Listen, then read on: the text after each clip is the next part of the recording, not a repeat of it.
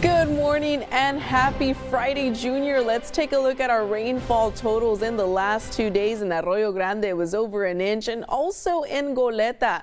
In Nipomo, it was close to 2 inches, and Santa Ynez and Lompoc was under an inch.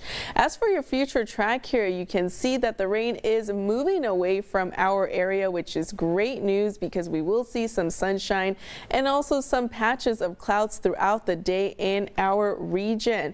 And well, if you do have plans, it'll be a good time to go out and about between today and tomorrow, and also into the weekend as well, because our temperatures will be very similar and we will receive lots of sun and clouds throughout the weekend as well.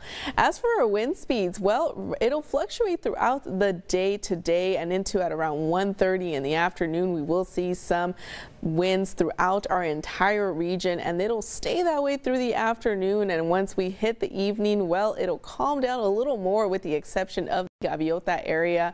So if you are driving at around 11 o'clock in the evening tonight, well, be very mindful if you are driving through the Gaviota coastline. As for the high surf advisory, well, that is in effect and that will expire momentarily. As for the winter weather advisory, well, that is in effect until 10 a.m. Thursday, and you could experience some moderate snow in the interior Santa Barbara County and Ventura County mountain areas, and you could see some snow in the area as well, up to 8 inches above 5,000 feet and 12 inches on higher peaks.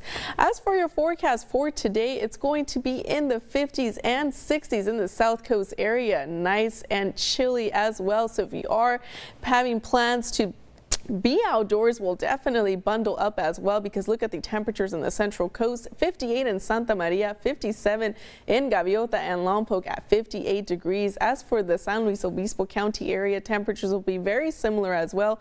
It'll be nice and dry throughout the day though. Have a beautiful day today.